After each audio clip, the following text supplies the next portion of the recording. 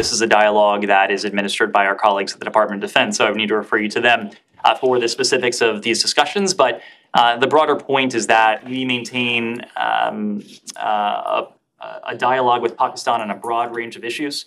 We maintain productive engagement with our Pakistani partners at all levels of government. We have a shared interest in combating what are, in some cases, shared threats to regional security and to the security of our respective countries. We seek a strong partnership with Pakistan on counterterrorism. We look forward to cooperative efforts to eliminate regional and global terrorists and other security threats.